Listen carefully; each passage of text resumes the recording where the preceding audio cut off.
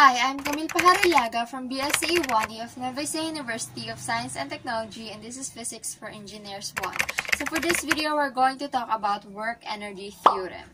So this theorem states that the work or the total work that is being done on an object is equivalent to its total kinetic energy. Therefore, we have total work is equivalent to kinetic energy, and it can be also equivalent to, so that's the net work, change in kinetic energy. And we all know that the change in kinetic energy is KE final minus KE initial. And these two are, they have a formula of 1/2 mv final squared minus 1/2 mv initial squared. So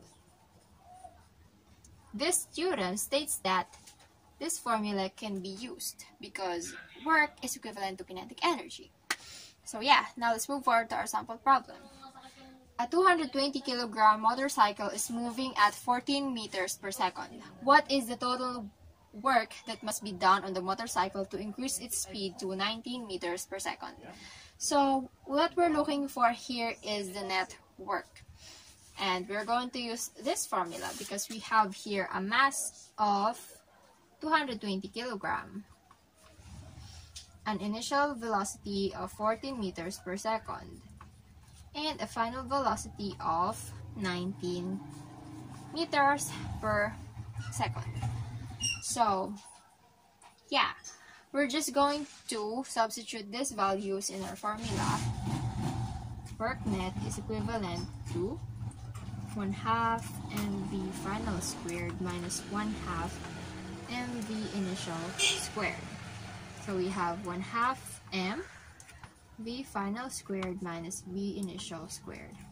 So we have 1/2 220 kilograms multiplied by 19 meters per second quantity squared minus 14 meters per second quantity squared.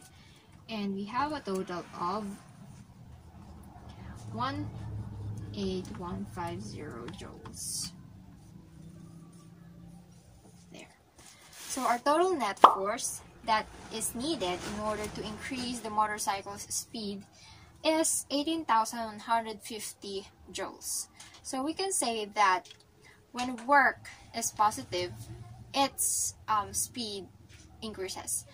Like, the greater the work, the greater the force applied, the greater the speed that the object will get. And when it's negative, the speed will decrease because the work gets lesser, the force gets lesser, the distance gets lesser, hence the speed will be lesser. So yeah, this is work energy theorem, and thank you so much for watching.